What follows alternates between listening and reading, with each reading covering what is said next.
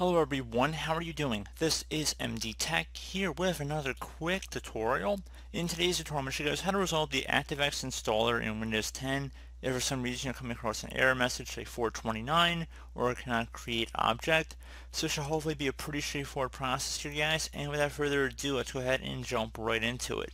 So we're going to start by opening up the Start menu. Just left click on the Start button one time, type in Services.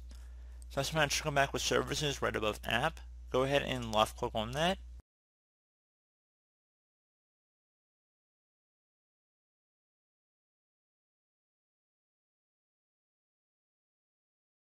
Now you want to look for the ActiveX installer service. It should be near the top here, so shouldn't have to go too far.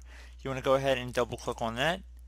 Set startup type to automatic, so click inside the drop down here, select automatic, and if service status is stopped, you want to select the start option.